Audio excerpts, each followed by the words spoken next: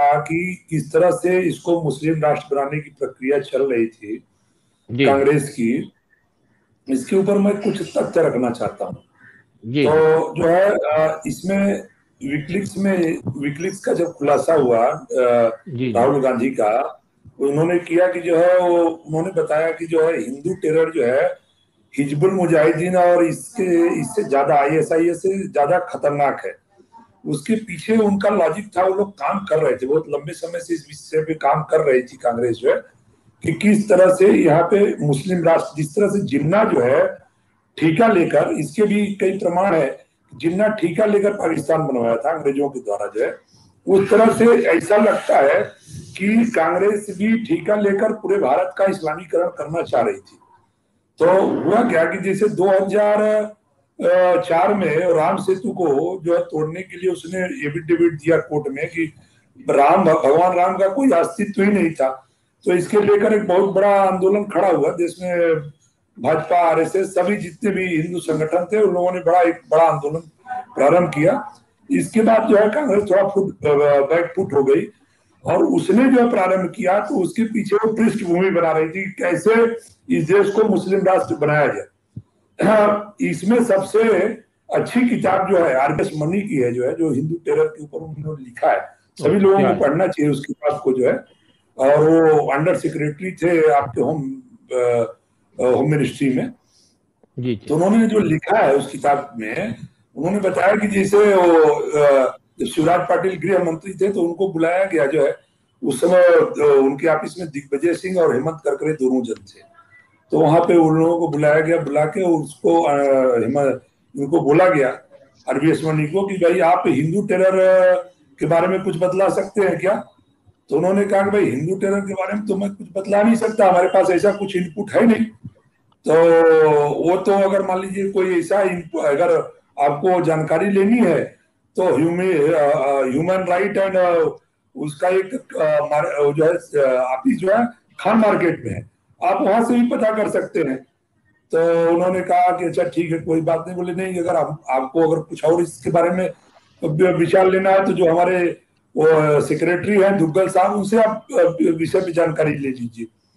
फिर इसके बाद जो है 2006 के बाद जो है ये लोग लगातार निरंतर बने हुए थे। जब इस कार्य में सफल नहीं हुए आपके शिवराज पाटिल, तो इस कार्य में चिदम्बरम जी को लगाया गया, भाई आप किस तरह से जो है इसको मुस्लिम राष्ट्र बना सकते हैं। तो इसमें चिदम्बरम जी जब प्रारंभ किए तो उन्होंने जो है पहले जो हिंदू प्रतीक थे, जैसे नरेंद्र मोदी थे, अमित शाह थे, तो क्या हुआ 2002 के गुजरात दंगे में, वास्तव में गुजरात दंगा जो था एक जन आक्रोश था, कोई ऐसा नहीं था कि किसी राज्य द्वारा स्थापित किया हुआ कोई दंगा था, ये जन आक्रोश था, लोग चले थे और उसके लेकर जो है उसमें प्रतिक्रिया हुई थी। उसमें पुलिस की गोली से हिंदू भी मारे गए, मुसलमान भी मारे गए, तो जबकि हिंदू ज्यादा मारे गए, मुसलमान कम मारे गए, हिंदू ज्यादा मारे गए।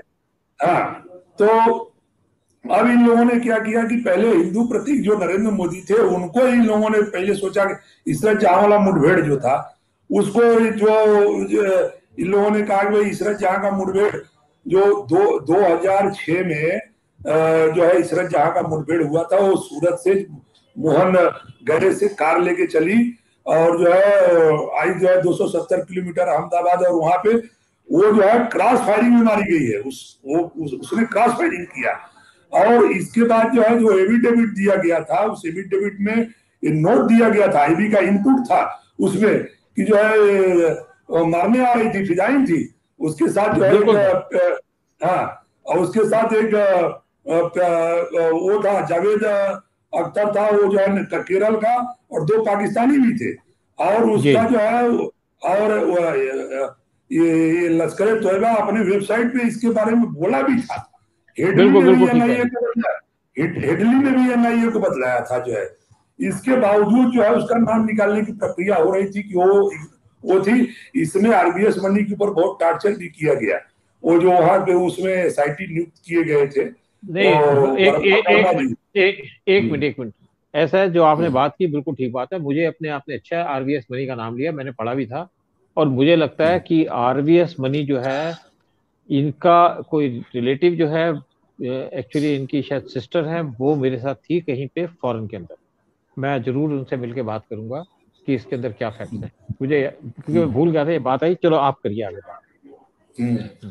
फिर इसके बाद जो है इसरा जहां के केस को, अच्छा एफिडेविट जो कोर्ट में दिया गया था, वो एफिडेविट चिदम्बरम ने हटा दिया, खुद अपने हाथ से लिखा एफिडेविट। अच्छा होता क्या है कि सिस्टम ये है कि एक मिनट, एक मिनट, बड़ा घटिया आदमी था चिदम्बरम, चिदम्बरम बहुत घटिया, इससे जितने घटिया। हाँ, मैं अपने बीच में आपके थोड़े से मिर्च मसाला डालता रहूंगा, प्लीज करिए, कंटिन्यू करिए। तो चिदम्बरम ने अपने हाथ से लिखा। अच्छा सिस्टम ये है उसमें ब्यूरोक्रेसी में कि अगर कोई मिनिस्टर कोई नोट्स लिखता है तो उसको कोई भी इग्नोर नहीं कर सकता। तो उसने अपने हाथ से नोट्स लिख के 2009 में दिया कि जो है इसमें इसरा जहां इनोसेंट थी, और वो जो है वो पहले का जो है एफिडेविट उसने गायब कर दिया। फिर उसी प्रकार आप देखिए जो एक समझौता एक्सप्रेस पे ब्लास्ट हुआ, तो दीवान स्टेशन पे 11:53 पे जो ब्लास्ट हुआ, उसमें आसिफ का सफदर नागौरी का जो नार्को टेस्ट हुआ था, उसमें उसने ये कबूल किया था कि हमने फुट सोल्जर दिया इसमें। और इसमें आरिफ कासमी जो पाकिस्तान का था, तो उसमें जो एसपी थे वहां के, वो भारतीय जो है वो टीवी पे आके इसके बारे में बयान दिया कि ये जो है इसमें पाकिस्तानी हाथ है। इसके बाद जो है हरियाणा सरकार थी जहां कांग्रेस की गवर्नमेंट थी, उसको लिपापोती किया गया, आरिफ कासमी को भगा दिया गया, और सीमानंद जो धर्मांतरण के विरुद्ध कार्य कर रहे थे उनको लाके फंसा दिया गया। इसी तरह आप देखिए, ये बेसिकली देखिए, ये जो गवर्नमेंट थी ना, बैठ करके एक ये काम कर रही थी, इंडिया की गवर्नमेंट इंडिया के खिलाफ काम कर रही थी, हिंदुओं के खिलाफ काम कर रही थी। और इसके अंदर हाथ किसका है? चिदम्बरम का हाथ नहीं है। इसके अंदर जो पीछे रोल है वो है सोनिया गांधी। सोनिया गांधी ये चाहती है कि हिंदू एक हेट लगी हुई है। इनको ये समझ आता है, अगर देखते हैं कि किस तरीके से हेट लगी थी हिंदुओं के खिलाफ, एक देश के खिलाफ, पता नहीं कहां से आकर के इस देश में आके बस गए और हमारे देश के लोगों को, हमारी कंट्री के लोगों को, हमारे हिंदुओं को एक टारगेट करना शुरू कर दिया। और आपने जहां बात की हेमंत करकरे की, हेमंत करकरे उसके बाद रॉ में आए थे। जब केस हुआ ना, रॉ में आए थे, रॉ में आकर के इनको भेज दिया गया फॉरेन कंट्री में, क्यों प्रेशर डाला कि आप जाइए तो ले।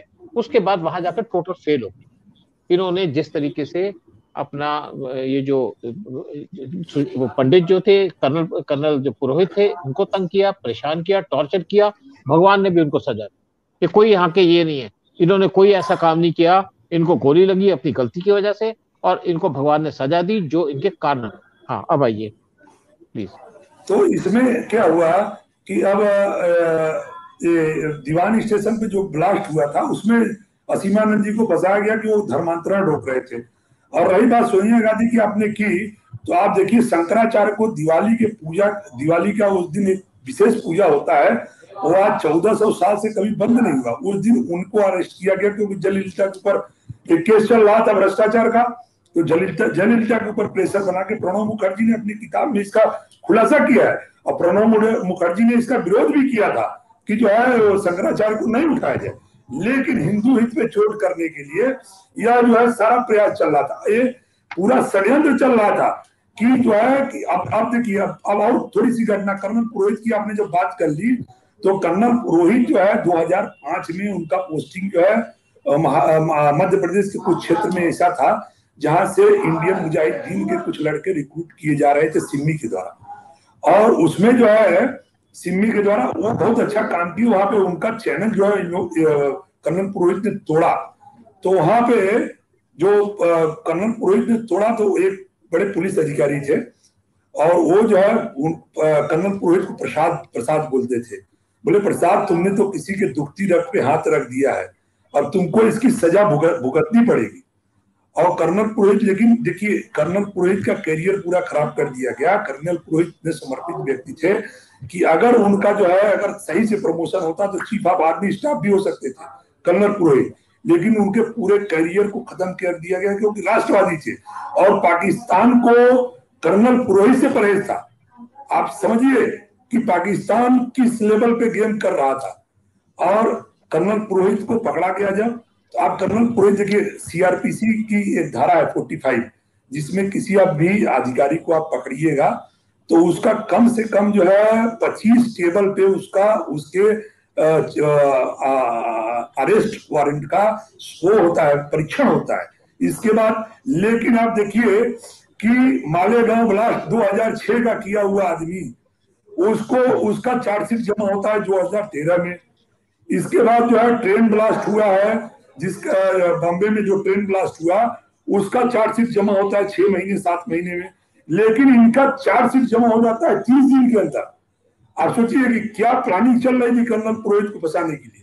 इसमें जो हमारी जो वो थी जो है महिला, क्या नाम था उनका जो है, जो पकड़ी गई थी, जिनको अपंग कर दिया इन लोगों ने जो है, वो साध्वी साध्वी जो थी, साध्वी साध्वी जी को साध्वी साध्वी प्रज्ञा। प्रज्ञा। हाँ, साध्वी प्रज्ञा को अब आप समझिए 2 साल पहले इन्होंने जो है अपना बाइक किसी को बेच दिया था, उस बाइक के आधार पर इनको पकड़ा गया, बिना इनके अरेस्ट वारंट के इनको रखा गया। ये परमवीर जो गुंडा है, ये जो है इनके ऊपर पेशाब करता था, इनको इनके शरीर का वस्त्र उतार के इनको ब्लू पिक्चर दिखाता था। आप सोच लीजिए कि किस प्रकार का टॉर्चर, इनका मेरुदंड तोड़ दिया गया मार के, इनको कैंसर हो गया। इस प्रकार का एक हिंदू टेरर का एक विचारधारा बनाया जा रहा था कि किस प्रकार से देश में दिखाया जाए कि एक हिंदू टेरर है। आरिफ कासमी जो है समझौता ब्लास्ट, जो समझौता में ब्लास्ट हुआ था, उसने खुद एक्सेप्ट किया था कि हमने ब्लास्ट किया, उसको पाकिस्तान भगा दिया गया। आप सोचिए। हाँ, अब आप देखिए कि ये इसलिए किया जा रहा था कि एक हिंदू टेरर का एक पहले विचारधारा बनाया जाए इस देश में।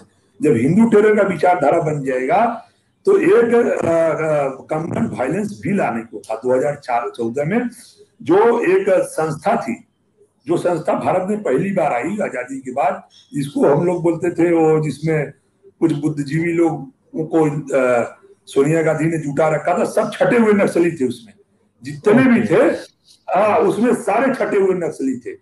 तो कॉमन वायलेंस बिल जो आने था 2014 में इसकी तैयारी थी, 2-3 बार संसद में प्रस्तुत भी किया गया, लेकिन जो है इसका भयंकर विरोध हुआ।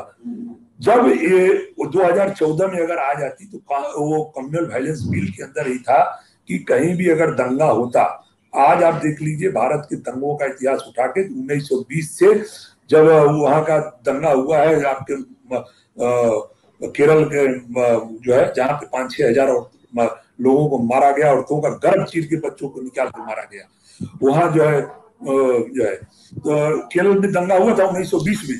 वो दंगा जो है बहुत फेमस दंगा है। तो इसके बाद जो है ये इसी कॉमन वायलेंस बिल में जो आ रहा था, उसमें अगर दंगा होता तो उस दंगे में हिंदू को ही जो है दोषी बनाया जाता।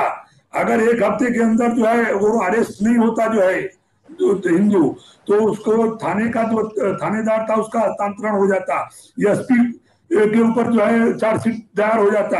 ऐसा सख्त बिल आ रहा था कि आदमी धीरे धीरे हिंदू ही इस्लाम कबूल कर लेता, बोलता भाई हम मुसलमान हो गए। ऐसी परिस्थिति पीछे से बनाई जा रही थी। ये तो भला मनाइए कि 2004-14 में मोदी जी आ गए, बिल्कुल बिल्कुल। अब ये देश को मुस्लिम राष्ट्र बनाने का मैंने पूरा षड्यंत्र हो गया। संजय जी, बेसिक बात क्या है कि इनको देश को मुस्लिम बनाने की नहीं बात की, इनको बेसिकली चाहे मुस्लिम हो चाहे क्रिश्चियन हो, इनको देश से हिंदू खत्म करने का काम था। एक ये काम लगे हुए थे, और इनका इसी हिसाब से जॉर्ज सोरोस के साथ भी कनेक्शन है। और ये हाँ, तो ये जो सारे बोलिए। नहीं घोष साहब आप बोल लीजिए, बीच में आप भी ऐड करना चाह रहे थे कुछ, आप आइए प्लीज।